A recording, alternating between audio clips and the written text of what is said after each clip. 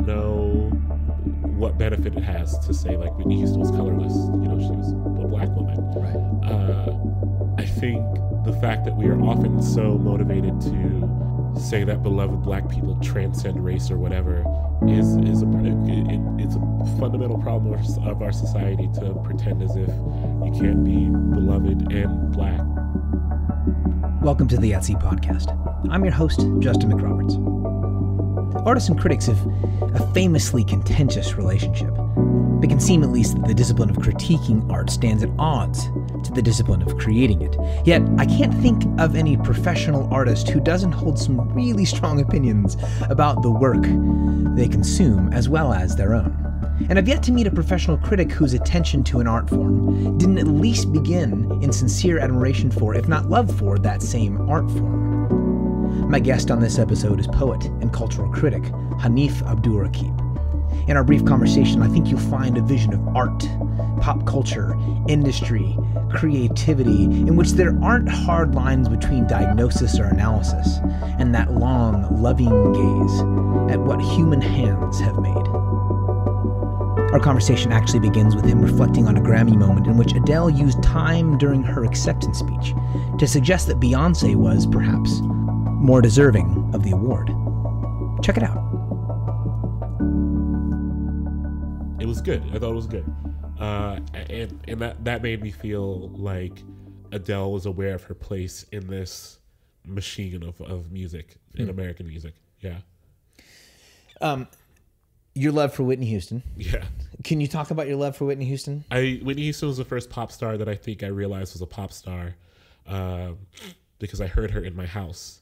And so I got to have a firsthand experience with her singing and hearing my, mother sing along to her. And so she was the first pop star that I felt a connection to. And she was like she's kind of like, I imagine what Diana Ross was for black people in the 60s, 70s, maybe. Whitney Houston was this like thin and beautiful, perfect voiced singer who was kind of like our like shining light. So yeah, I love Whitney Houston a lot. And to this day, I mean, your work, and in a minute here, if you're okay with reading a piece, I'd love to have you read a piece. Is that, are you open to that? Sure. Yeah, I find one. In your work, you actually reference her quite a bit as sort of like she continues to play a role for you. And something you talked about earlier about with regards to, you talked about her and Michael Jackson. Yeah.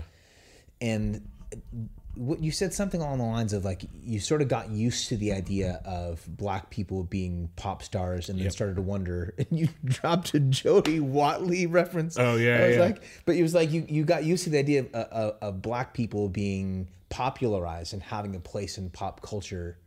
Can you talk a little bit about like sort of like it was Whitney Houston, it was Michael Jackson, but it meant more than Whitney and Michael. So I think those two were my introduction to the black pop star. And because they were so widely accepted and so widely, right now we have all these conversations about like how people are going to accept black TV shows and all this stuff. Like the big conversation is around how we fit black people into popular culture in a way that they can be like consumed by people who are not black.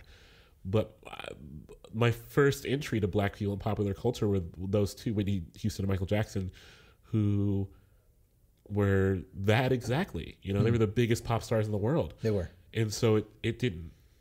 I thought that everyone black could fit into popular culture seamlessly and be warmed by, be loved by everyone. And there wasn't even a, and this is good and bad, right? Like, it wasn't like there was a lot of conversation around, here's this gal, Whitney Houston, who is quite literally topping the charts every time she puts something out. Yeah. Oh, and she's black. Right. Like, there wasn't that second part of the conversation. She was just Whitney Houston. Right. Same thing with Michael for the most part until little later into his career. But like, Michael's success was like he was Michael Jackson, and everyone sort of freely listened to Michael Jackson.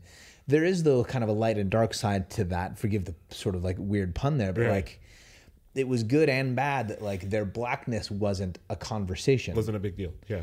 Whereas it is now, is in like, that has to be a little bit, I don't know if it's like, there's sort of there's a benefit to that, and yet there's sort of like we're also missing something when we definitely don't pay attention to them as black artists. Yeah, I think it's important to acknowledge. For me, I always found it important to acknowledge them as they were, because, you know, to me, Whitney Houston was a black pop artist, but she was also a beloved pop artist who was loved by everyone. And I think she could be both of those things, right? I don't think rejecting her blackness doesn't make her any less of a beloved pop star, you know? Right.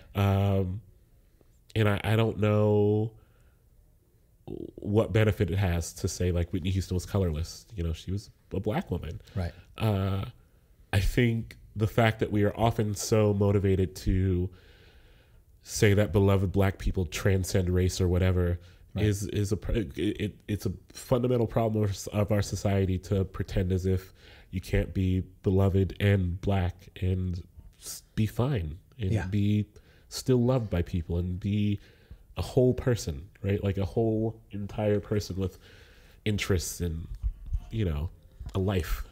Yeah. So when you and I'd love to go back to stuff we were talking about with regards to like listening to punk rock growing up and listening to and your kind of ongoing romance with emo. Right. Which is interesting. Yeah.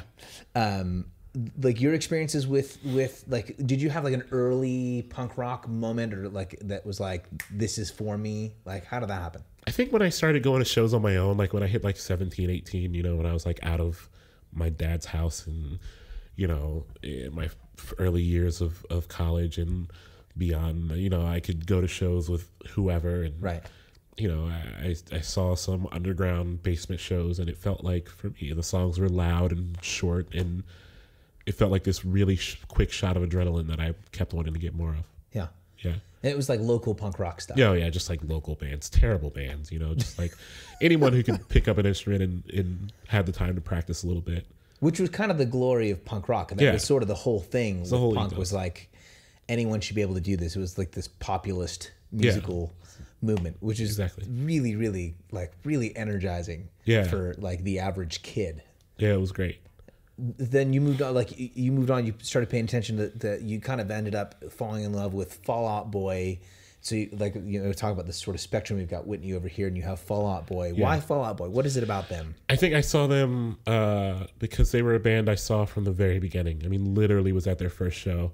And I think that was at a time where you felt connected to these bands. And to be fair, when I first saw them, when a lot of people first saw them in those early years, no one expected them to be famous. Right. So, you know, the fact that they got really famous was very weird.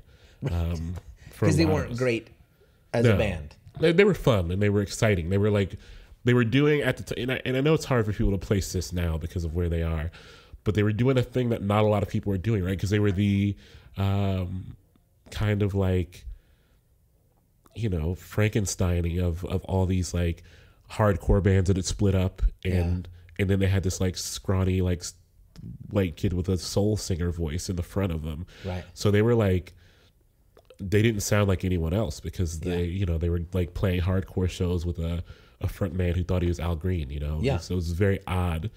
And they were this really delightful train wreck that you couldn't look away from. I mean, we would go see their shows all the time. And it was because you never knew if crowds would hate them or love them, you know? Yeah. And there were moments in their shows where you could see the crowd go from hating them to loving them. And that was the best part. Yeah. I love that. I want to recapture a thing because I had there was a little bit, the volume wasn't great on that part of the conversation earlier. Yeah. But when you talk about, someone asked you, because you talked about your love for Fall Out Boy. Yeah. You talked about your love for punk rock. And someone asked you this morning about being a black kid growing up listening to what he called white genres. Right. And you responded by talking about like the roots of American music. Can you re-answer that question? Yeah. The roots, I believe I said the roots of all American music are rooted in black people. So black people are at the roots of all American music, which doesn't mean that genres can't be predominantly occupied by white people, but you got to honor those roots, I think, and honor the roots of the music being made by those people and where that music came from. That you don't have rock and roll without African American influence, which then you don't have punk rock without rock, and then you don't have emo without the punk rock, and it's it's a family tree that has a lot of branches, but the root is all there. It's all black music. There is a forgetfulness, right? I mean, there's Yeah. like a constant, like a continual short-term memory lapse Absolutely. in American culture that we like so quickly move on from vital histories. Right. And that like part of what hip hop does as an art form is constantly points at roots, whether it's like specific geographical locations or, I mean, part of what makes hip hop is this constant turning back towards the past and saying you have to remember this. Yeah. It's sort of it's a distinctive of hip hop. Yep. Is there a way in which can you talk? Can you talk about like the way hip hop does that for more than just, because it's not just applicable to black kids growing up. Like I have to, as a white kid, recognize my own history. Right. But the white artists I listen to growing up aren't referencing like roots in the same way. Right. Can you talk about like the sort of, I don't know the word I'm looking for, but something like sort of the broad doorway that hip hop ends up being for American culture, because it's really accessible, like It is. more accessible than almost any other musical genre Yeah. I can think of. And it's sort of not, it's not like hip hop artists aren't just inviting black folks to look at their own history. It really is an American invitation. Like, let's look at our shared history through the lens of black history. Yeah, it's a storytelling genre too, right? And that's what, it's the rawest of storytelling genres, and a storytelling genre that is doing a lot of reporting on communities that don't get reported on as full communities. Reporting on the interior of the quote unquote American urban experience in a way that does more than just gloss over it or only highlight the bad parts of it. There's a lot of songs about love for the communities that people are in. And I think that it demands, if you are truly listening, it demands you to turn an eye towards these places that might have otherwise been ignored or gone off of your radar. And so, yeah, it opens a door for America and asks people to kind of, look inside. Your work as a poet, use the word nostalgia a bit. Right. Yeah. And you're really open about like, you're pretty nostalgic as a person, like, but you're also honest about, what was the line you said? I'm going to look for it right here. You said, I'm fiercely committed to nostalgia, but we have to be honest about something old also being trash. Yeah.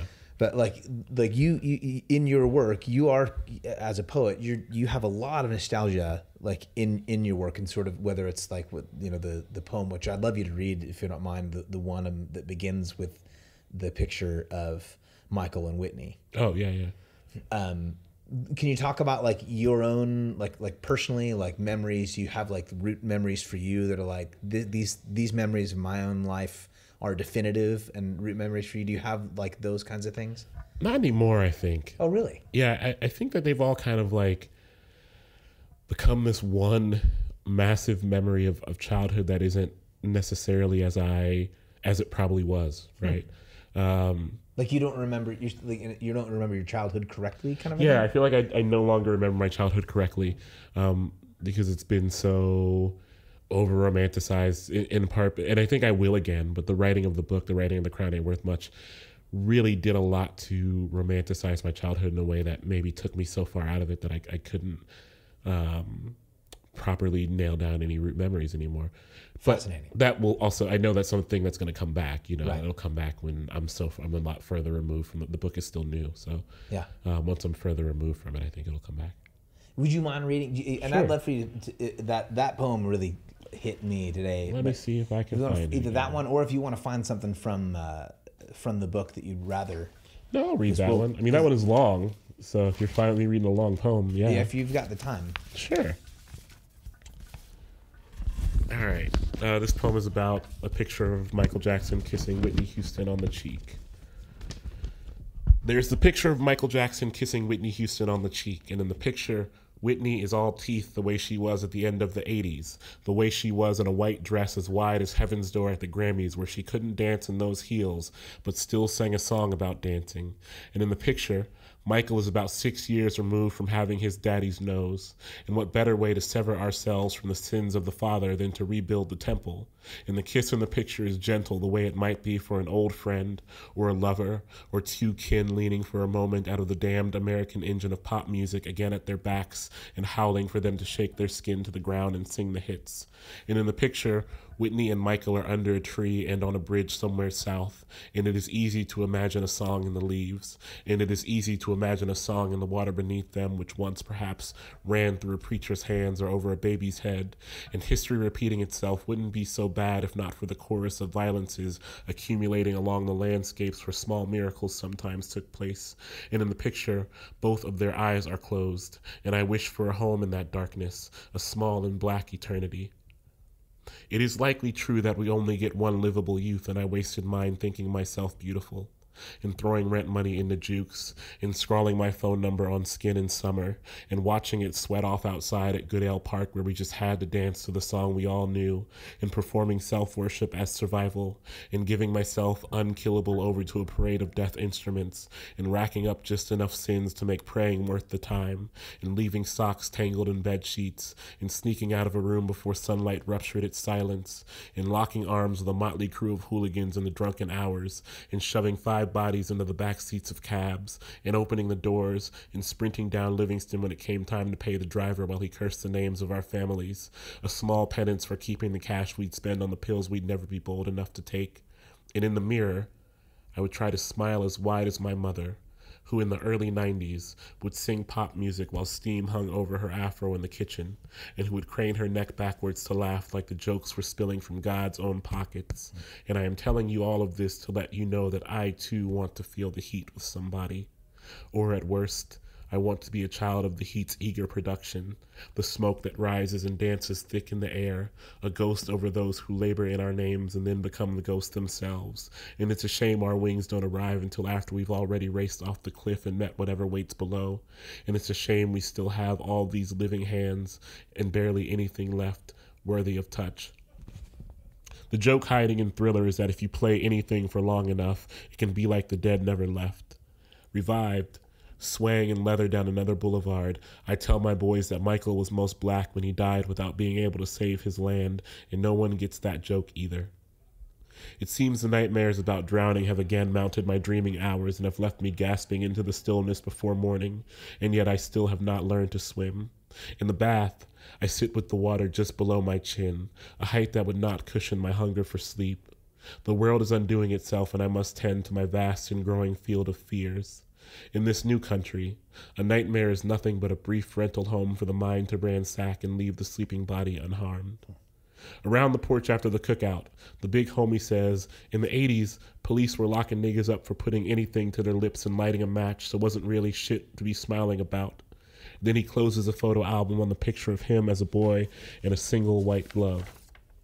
Science says that 2 dead stars collided once, and that's how Earth got all of its gold. And it is not vanity to cover yourself in what your people created underneath a summer's worth of southern branches. And it is not vanity to grow weary of telling the world you cannot be fucked with.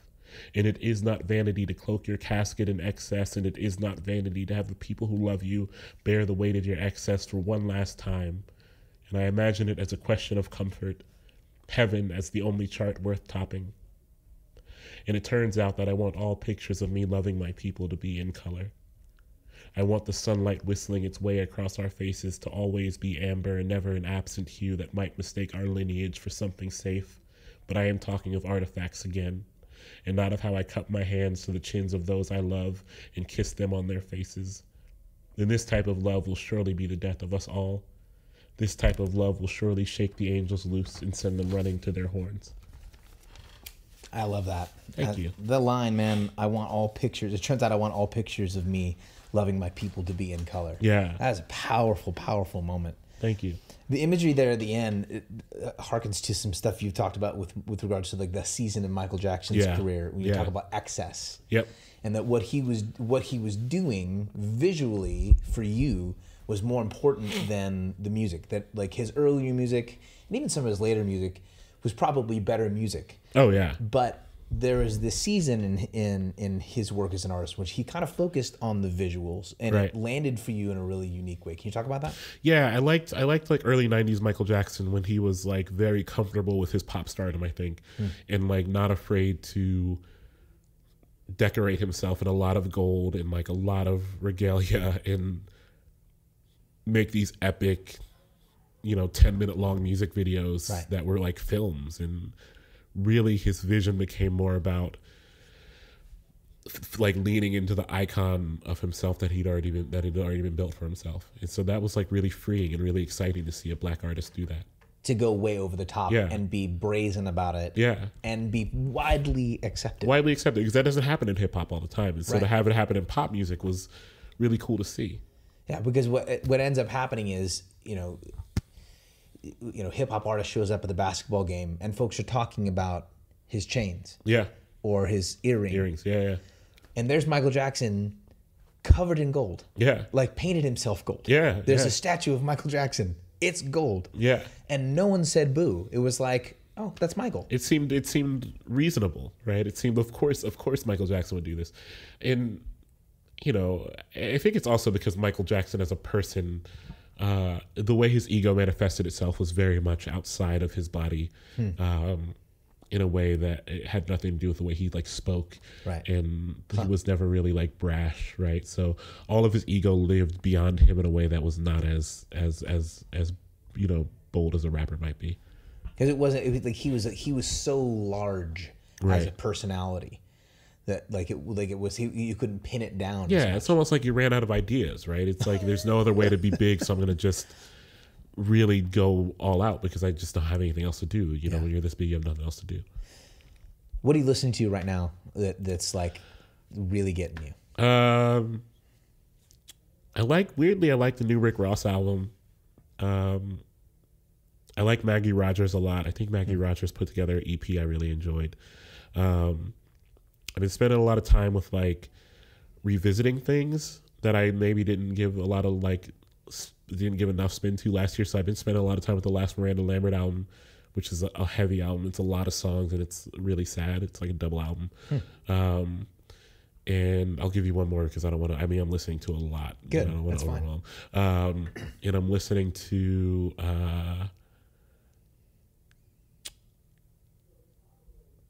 a metal band called Wolves in the Throne Room. Okay, I don't know that. Yeah, they're pretty good. I like them a lot, and I'm like revisiting their last two albums to see if I can get back into metal again.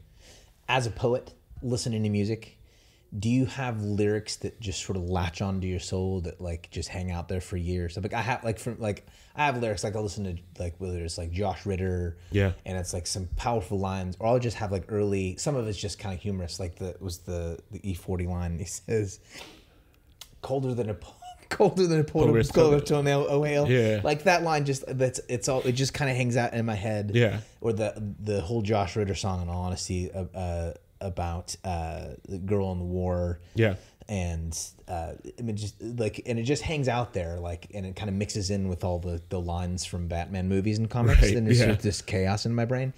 Are there lyrics that like get inside your soul and stay there that are just accessible to you at all times? Not anymore, because I think that like I listen to so much music and I am so often balancing lines of poetry that I love, right? That like I think I like maybe they'll stick for a couple hours and I'll write them down or whatever, and then I kind of move on. I try to make as much room as possible in my brain for as many things that can inspire me, and then I put them in a place that's not my brain and then move on somewhere else. Oh, good. Yeah. Which is part of the process for you. It's part of the process. Yeah, definitely part of the process. That's really good. Yeah. Hey, man, thanks for your time. Thanks for having me. Absolutely. This was great. Really appreciate it. And thank you for joining me for this episode of the At Sea podcast. If you jump to abdurraqib.com, it's ABDURRAQUIB, abdurraqib.com. You can dig into all the great work that Hanif is currently doing, as well as find links to his books, which are more than worth your time and money. If you're resonating with this podcast, I'd love to have you on the team, as it were. Patrons get early access to often unedited audio from these interviews and are helping to shape its future. Head to patreon.com, Patreon, patreon.com, and search my name, Justin McRoberts. Until next time.